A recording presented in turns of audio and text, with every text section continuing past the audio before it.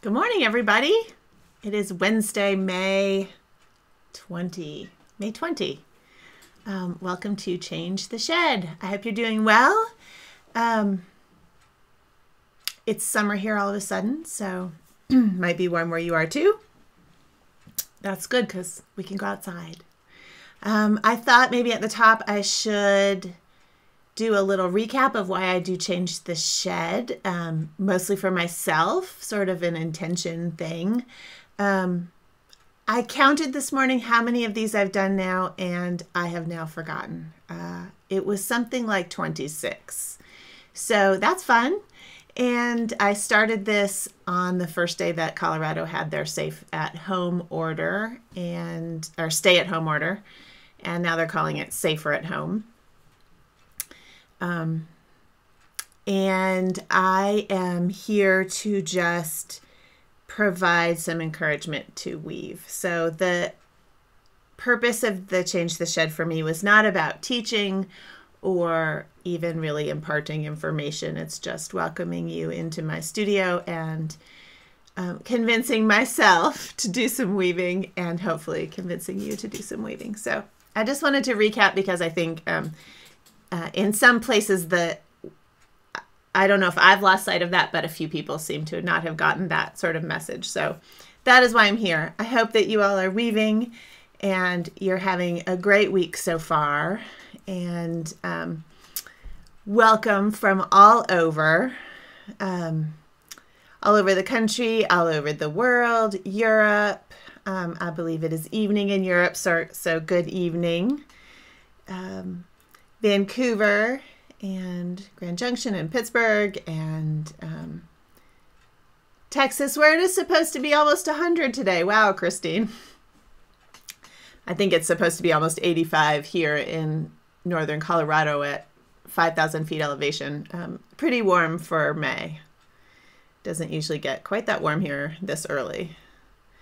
And New Mexico and California and Maryland and Connecticut and San Francisco Bay, Florida. So glad you all are here. Laura got to go back to work. I think that's probably good news. Whidbey Island. Oh, wonderful. Jocelyn, that's so awesome. The first fawn of 2020 is a fun thing. Did it have spots? I love being out hiking and coming across. This has only happened to me a couple times, but I've come across a baby fawn that the mom has left to go feed, and the fawn they just curl up and hope you don't see them. And of course, you have to go the other direction quickly because you don't want to endanger them. But that's a wonderful thing to see. Okay. You all are wonderful.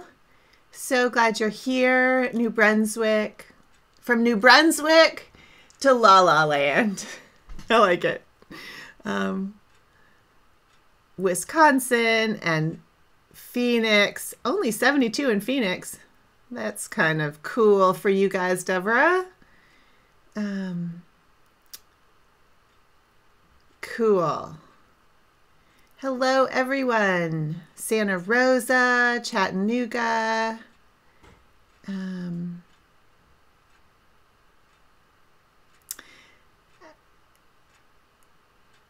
Anyway, yeah, this shirt is May the Forest be with you. So I should have worn this on Star Wars Day. Wow, that was, sorry, you Trekkies. Star Wars Day. This is clearly a reference to May the Force be with you. So Star Wars Day is May the 4th. May the 4th be with you. Anyway. Yes. So thank you all for coming, and thanks for your comments about coming for weaving encouragement. That is why I am here. Also, of course, we all are going to learn stuff. We're going to learn from each other. And why else would we show up? Learning from each other is a fabulous thing. I am still working on this little... Actually, if you were here on Monday, you'll notice that I have done virtually nothing since Monday on this piece. But That's all right. I've been working on a few other things. This is one of those epic yarns that is dyed in not evenly. I don't know if you can see that. Let's see. Can you see how it's slightly uneven in the dye? That's done on purpose. So that, see, it's lighter here and then darker. This is that epic yarn that's from Portugal. Made in Portugal. It's sold in the United States, I think. Now it must be Washington. Now I'm second guessing myself that, oh, maybe it's in Canada now. I'm so sorry. Whatever. Someone will look it up and let us know. There are, in case you're new, if I mention something that, a yarn or a tool or something, there's this website page that's right there. There. Change the Shed, RebeccaMezoff.com, Change the Shed. I'm putting links to things. So if I mention something, there's probably a link to it there. If I remembered anyway. Oh, that's the wrong direction. See, and sometimes when I'm doing the point of a triangle here, and sometimes when I do that, I have to do it twice, 3 times to get it to weave right. So I want it to do a hill thread over that. This is a valley thread, and I want it to wrap around it so that it will weave correctly, and I have to get it going in the right direction to make that happen. This looks like it might be a funky shape because I didn't quite plan that well.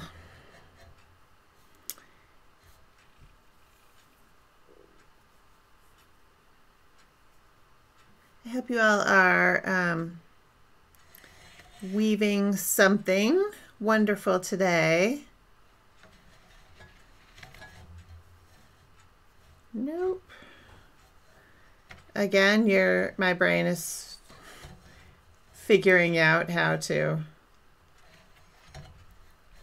get this going in the right direction. So one conversation I've been having in a couple of different classes, it's weird how stuff comes around all at the same time.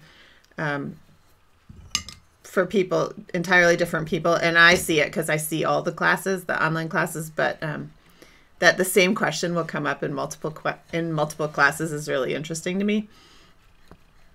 Sometimes it's because I see it on like the Facebook group or something, but other times it's just, I think it's random. Anyway, this question about shedding and how to make your yarns show up in the right sheds when you're adding shapes or something. The most recent thing we were talking about was about, in one class was about building up shapes and starting things in the right shed. And I'm just testing this to see if, anyway, I would just like to say that, if I have given the impression, or you get the impression from watching other tapestry weavers, that they always just start a yarn and it all works out, that is not the case, at least not for me.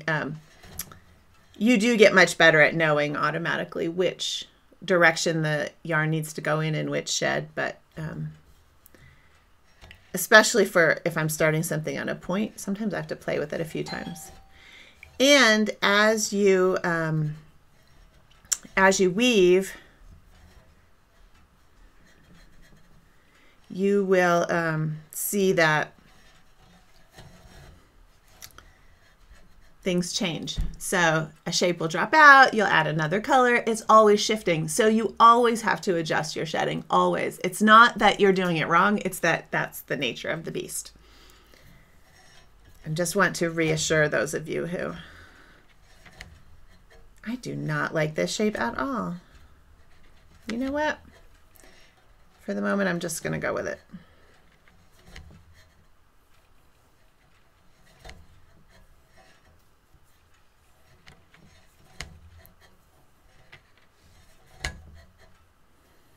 Okay, so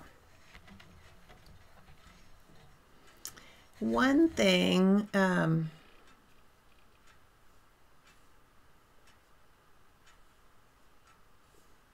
One thing that I meant to show you on Monday that I forgot, we were talking last week about John Moss's bobbins, and this is the one John Moss bobbin that I have, and it's gorgeous. He does such a beautiful job with the points of the bobbins, and the wood is really beautiful. So I just wanted to show you that as compared to a lot of the little bobbins I'm using are like this. They're much thinner for small looms, but the John Moss bobbins will hold much more yarn, and they're really pretty. There's a link to his website on that page, and John Moss is a master of bobbin making. I'm looking at this and thinking, wow, that's a really poorly wrapped bobbin there. I don't remember what that yarn was from.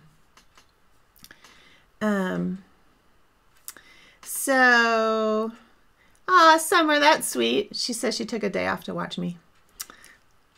That's no pressure there, Summer. I hope you took a day off to like go and sit in the sun or take a walk or do some weaving or do something fun.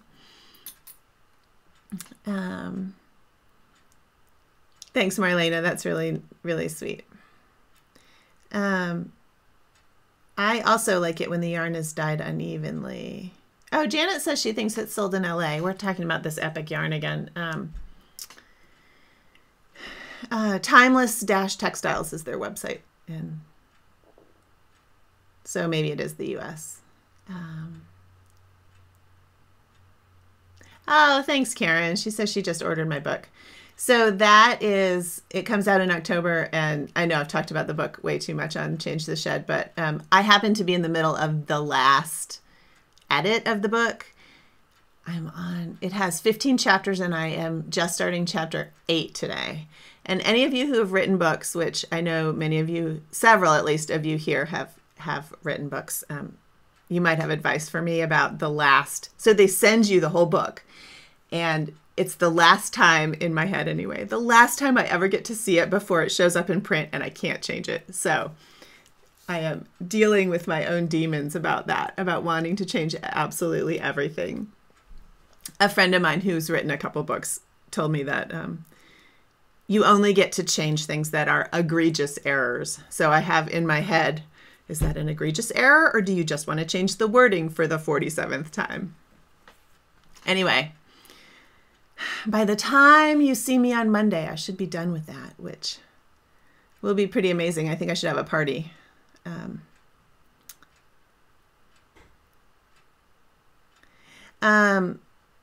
Mandy asked if I'm using a cartoon for this, and no, I did have a scribble that I was sort of following, but I haven't even looked at it lately. That's hard. I'm actually doing that on purpose, not using a cartoon, because it really forces you to, and this is just a little sample thing, so it doesn't really matter, but it really forces you to look at where the shapes are going. If you don't have a cartoon to follow, you have to really use your eye to think about, oh, do I need to move that over? Like if I were going to do this again, I would have moved this little corner up because there's quite a step there. I would have moved that up 1 or 2 more. So it looked more like that. So there was more of a diagonal. I would have not moved that over so fast. With a cartoon, I might have seen that quicker. I don't know, but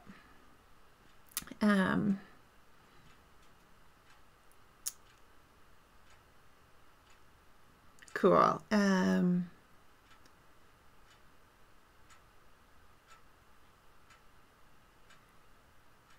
So much you guys are doing. Dana's working on the James Kohler join, and some of you are working on new headers. And yes, Jessica, just to clarify, I'm building up shapes. I'm not weaving line by line. When I'm doing something like this, I am deliberately working on seeing things in shapes. And also, I don't have any hatching or anything going on in here. If you're doing color shading and stuff, sometimes line by line is really necessary. But for small things like this, I almost always build up shapes. And it's really a fun challenge to train your brain to see things this way. I want this to curve. See, and that's another thing that I'll do is like, well, I want this really to curve like this. So I moved that over too soon. So I'm going to back it up. I think I need this one on the edge to go over more like this. This needs to go up farther.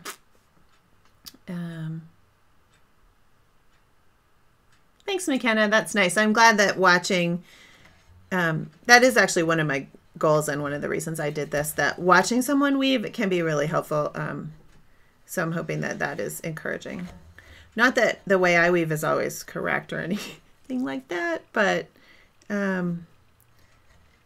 I also have found if I'm ever able to go into someone's studio, if I can convince them to weave, I will stand and watch them as long as they will do it, because you learn so much. You might learn something that you don't want to do yourself, but I think it's really helpful to see different procedures and how people accomplish what they do. Let's see. Can you see that? I think my camera is, again, like focusing in and out, which I apologize for. If I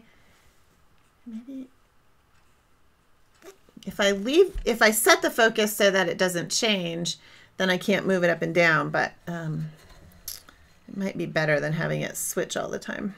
You'd think 26 episodes in, I would have figured out how to make the camera work best, but oh yeah, Devra, yeah, definitely don't feel bad about the shedding problems. It's totally normal. It's harder when you're starting out because you don't see as easily how the sheds are working. So it can be challenging, but don't feel like that will, like you'll just know at some point. It's a trial and error process in my world anyway. Audrey, sometimes I'm laying the yarn in and other times I'm twisting it. The twisting comes from a habit I've developed from using a different yarn, the Hairspell Kohler Singles or the Faru yarn, which I like having twisted. This is a plied yarn. Those are singles yarns, so they're just one strand that is not plied. This yarn is plied. It's a 2-ply yarn. And so twisting it doesn't lie as well. Mostly the twisting I'm doing is unconscious because it's become a habit for a different yarn. In this case with this yarn, I found that I like it better if I don't twist it, which is interesting. It's just how the yarn is behaving. This is that yarn I'm testing for gist. I think this needs to go up again. So always, this is so common with curves, I think, and some of the rest of you probably have experienced this or can speak to it, that when you're making a curve that goes vertical, like say you're making a circle, it's so easy to make it come in too soon and then you get the egg, you know, the dreaded egg. That's true on any curve. So Morris says Timeless Textiles is in Gresham, Oregon. In my head, they're somewhere on the West Coast, so that could well be. Angie, it's Timeless Textiles, and there's a link on that website. Just scroll down a little ways. Kathy, that's sweet. She's working on weaving projects from Little Looms with her Untangled book open.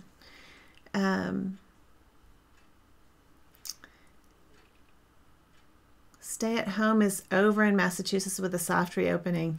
Yeah, it's interesting. Lori says that. It's interesting the wording that I'm seeing out of different states. So Colorado went to this thing called Safer at Home, which is, I think, a good way to manage it. They're basically saying, we still need you to mostly stay home, but if you want to go to a few businesses are open, you're allowed to do that with restrictions like masks. But it's interesting just to see how different states are managing.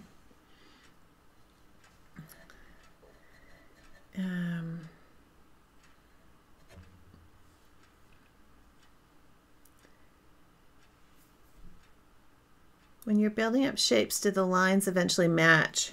So eventually, and I don't know quite if this is what you're asking, Mandy, but in my head, I'm thinking that this green line will travel around like this. And so I do want them to come together eventually. And this is a point at which a cartoon would be a really good tool to make that happen. And so the little masochist in me who wants to train, it's just a training thing, wants to work on being able to see shapes without using a cartoon, is doing this. If you've ever seen that picture of Susan Martin Maffei, she has a new website, and I think maybe it's not on the website anymore, but there's a picture of a tapestry that she wove that's from her, I think it's from her New York Times series.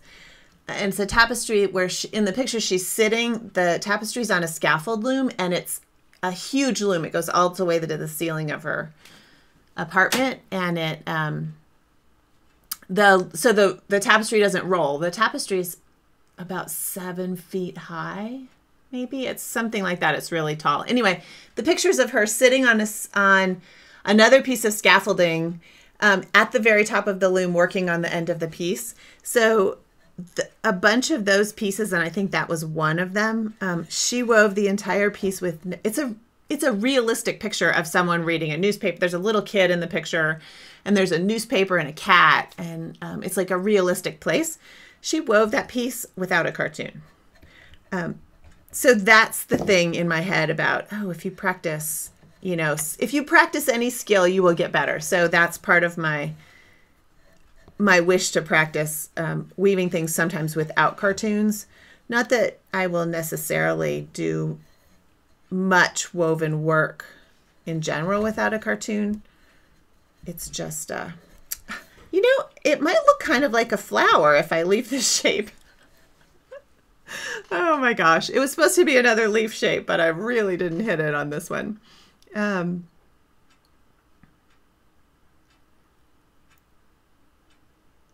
Oh, Paula, that's a great question. You're going to get an opinion from me if you ask that.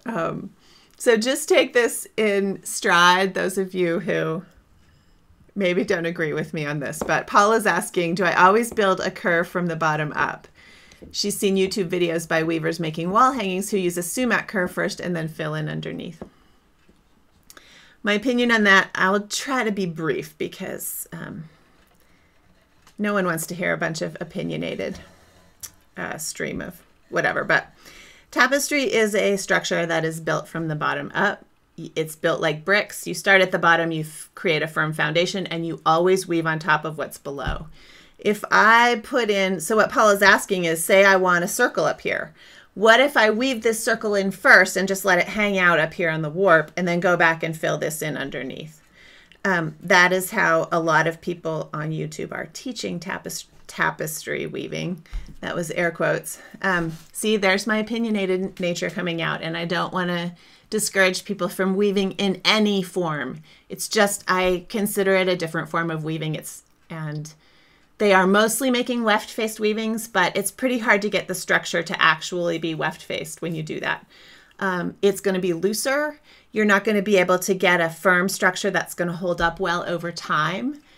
Also, a lot of those people are using materials that are very transient, like roving. If you weave roving into something, how are you going to clean the dirt off of it? How are you going to keep it together over time? That might not matter. It might be a transient art piece, and that's awesome. But I am teaching tapestry in the form of, European traditional sort of built from the bottom up kind of tapestry. So no, I would never do that. Also, the last point I was thinking of was if I have a shape up here and say I've woven something up here and to fill in underneath, there's no shed. So everything I weave here will be with a needle. Again, which means it's very hard to get your weft tension correct, and it's hard to get it to actually look weft-faced because you won't be able to get the right amount of weft in there. And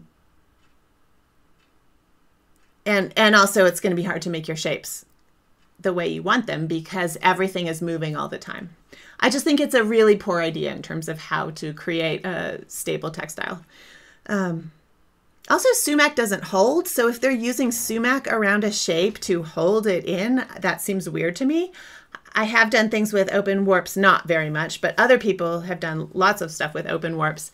That's fine. It can be a gorgeous thing to do, but I think most of them use double half hitch knots to keep the weaving structure from coming apart. One thing that I need to explore more. So if you have never seen Robbie LaFleur's blog, Lafleur, she studies Norwegian tapestry weaving and she lives in Minneapolis and teaches there a lot. She just had some recent pieces that had tons of open warp and they're fascinating. And when I look at them, I don't think that there's any knots holding the forms together. So that is something that I would like to explore further in terms of how did she do that and why? Now I have run into a problem because of no cartoon, because I want this to come up and around and I have not quite built the hill I wanted and I wanted it to come down like this. So some modification may be needed here. I think I'm going to bring this over. Oh, and the other thing I didn't do was sew this slit, which is something that I intended to do before you saw me today. Anyway, Paula, that was my opinionated response. For all you wall-hanging weavers who are watching this, you just go knock yourselves out, but consider weaving from the bottom to the top as a way to make a more lasting structure. And a freaking easier way to weave. Like, if I can't open my shed, so it makes it so hard to weave.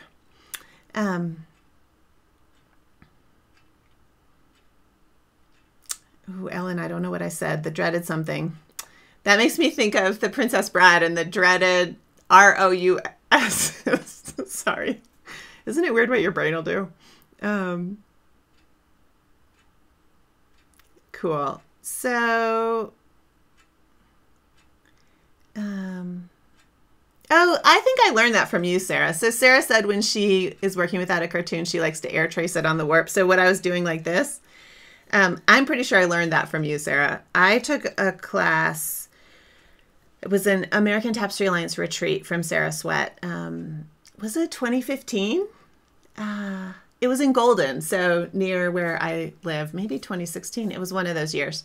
And it was about weaving vertical curves. And so I learned a lot about how to do this from Sarah. And one of the things she's demonstrating was that, oh, if I trace it like this in my head, I can figure out where it goes. I've backed myself into a corner here because now I would like it to go up farther, but I put this element in. So we're just going to go with it and see what happens. Experimentation. Oh, good, Summer. I'm glad you thought it was a flower. It's definitely a hanging flower. I mean, come on. I should have put a little, oh, I could do that with a needle. A little tiny bit of yellow right at the tip. That would fix it. Definitely.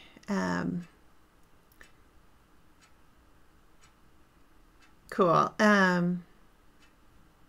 That's true, Janet. So when I was talking about the visual thing about making circles and how we often move them in sooner than we should and they pack down and make eggs. The other thing, of course, in tapestry is that things compress as you weave and they will also pack down even more. And if you're using cotton seam twine, it will shrink when you steam it. So it will pack down even more. So when you're making perfectly round circles, if you ever do such a thing, make them way taller. Make them an egg in the upright direction. Make the sides way longer than you think they should be. And then with the packing down, like Janet's saying, and the shrinking, they might be circular. I try to avoid perfect circles because they're very hard to get exactly right. No problem, Paula.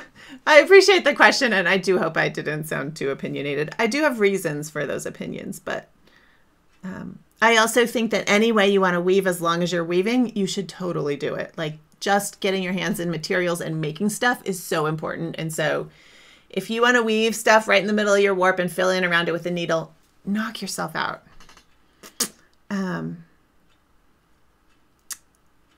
Cool.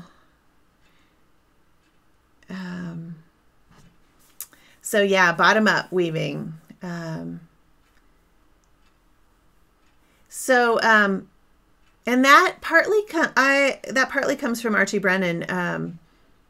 He has several videos where he's talking about this, and I'm gonna put those links to those in the design class. Those of you who are in the design class, that information will be all linked and stuff. But you can find a lot of it on YouTube if you Google Archie Brennan.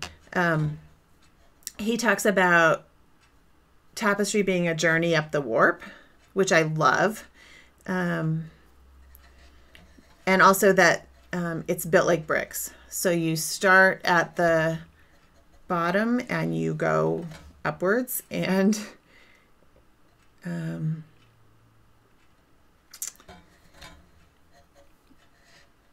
built like bricks, journey up the warp.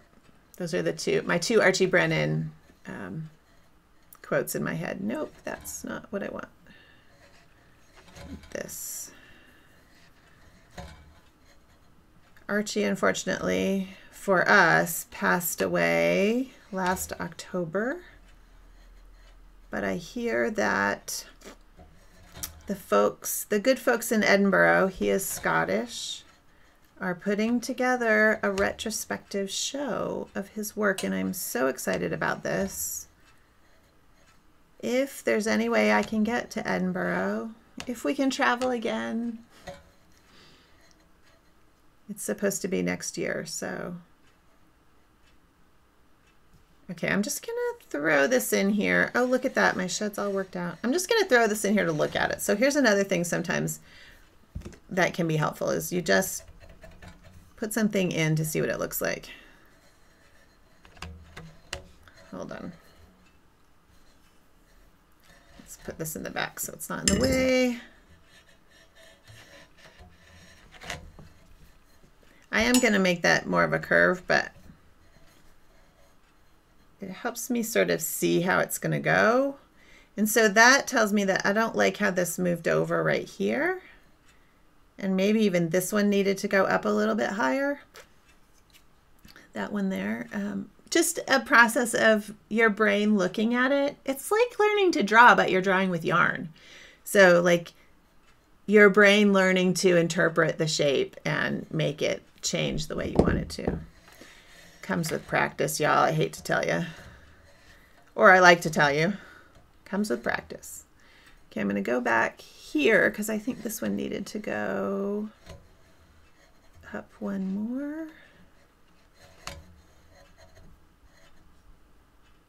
That might be enough.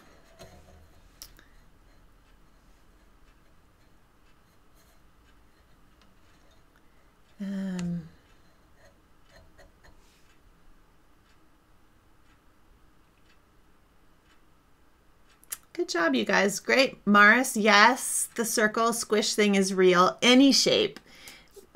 What Janet was reminding me of was that, yes, when you beat, I mean, we're constantly beating and the stuff starts to compact lower down. And so any shape you do will compact at least somewhat, depending on the materials you're using. So that's always a consideration in terms of if you need a very precise shape, making it a little bit longer because it will pack in. Yay, Nancy, for finishing your convergence piece for the, I'm sure that maybe you're talking about the renditions show. I was way late with, well, the one that you saw last week, the hot flash piece was supposed to be for renditions and it's not even done yet. So no shame in that, no shame.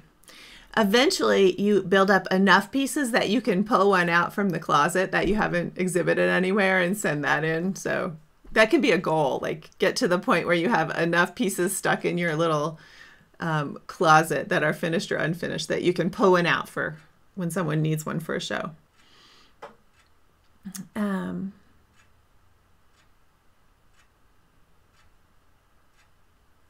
Oh, Jessica, no, I won't be working with Susan on the show in Edinburgh of Archie stuff. I'm not even sure that Susan is, I'm sure she's assisting with it, but I think that the folks in Edinburgh are putting all of that together.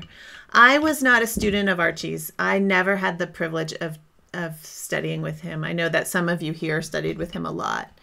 And so you are much more, you have much more knowledge about Archie's teaching than I do, but there is some really fun stuff you can see on the internet. And he and Susan are still, well, Susan was Archie's partner for many decades, since the 80s, I think. And she is an amazing tapestry artist. Please go look at her new website. It's gorgeous. Susan Martin Maffei. I'll put the link in the thing, in the on the website. But yeah, I lost my rabbit. Anyway, I'm sure she sent all kinds of archival materials for the show, but definitely I would not be the person to be helping with Archie's show. I just really want to see it. Yes, Lynn, I think you're right. Thank you. Lynn is in the UK, and she says that the retrospective is being brought together by the Dovecot Weaving Studio in the National Museum of Scotland. I think that sounds right to me also. I believe I saw an opening date of March of 2021, so we shall see both if that happens and whether we can go. Those of you in the UK, though, absolutely, there is, I think it'll be like a 3-month show at least. You have to go. You have to. This is not optional. If you live in the UK, you have to go to Edinburgh to see it.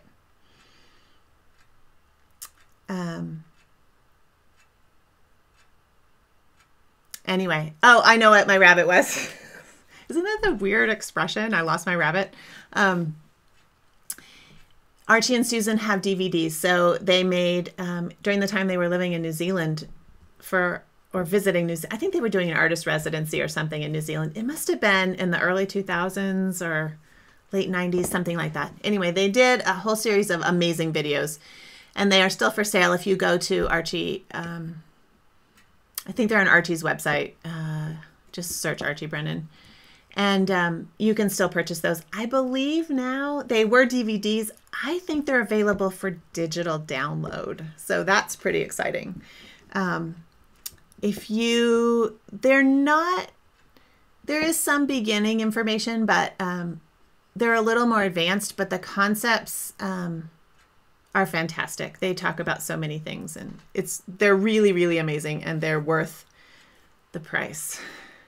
I can't remember what they cost, but I think it's maybe more than $200, but it's also 8 DVDs worth of video. So,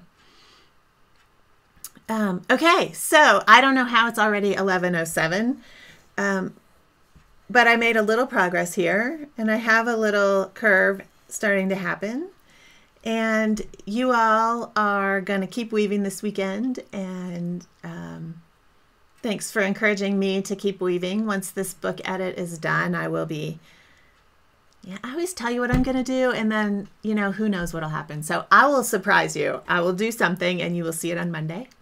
And I will be back on Monday and Wednesday next week. And that's all I know at this moment. Yeah. Nan says only digital now. I think that's true. You can't buy the DVD anymore for the Archie and Susan videos. I think you can only get it as a download, but I think it's fabulous that they're offering it as a download. It's a lot easier for Susan to manage, and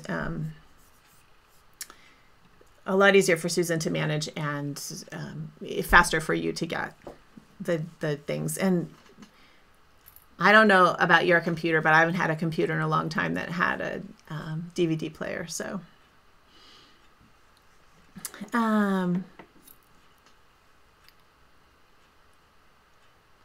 okay. Thank you all and hello, Greece. Glad you're here. We are about at the end, but the recording will be up in seriously like 5 minutes after I turn it off. So, Nan, I knew someone was going to bring that up. That Arras loom is on the top of my list. Believe me, it is coming. The new shacked, Angie, it's the new shacked loom. The shacked Arras tapestry loom is, I have 2 new looms that I'm going to be posting on my blog about in the next couple of weeks. So one is the Merrick Saffron, which a lot of you already have and know all about. And the other one is the new shacked loom. Which is a big wooden upright tapestry loom. It's not big. It weaves to 20 inches wide. It is really, really pretty. The wood, when I pulled it out of the box, the shacked Arras loom, it's some kind of maple or something. The wood is so pretty. I love it. Okay, so now I've entered my chatty stage, and that means it's time for me to say goodbye. Have a good weekend. Weave a whole bunch. Go outside in the sunshine if it's warm. I hope there's no rain, hurricane events, wherever you are, and go do some weaving. And then if you are on Instagram especially, or other social media, post a picture of what you're weaving with and use this hashtag right there, change the shed. It's really fun to see what everybody is doing. So have a great weekend, and I will see you all on Monday, same time, same place.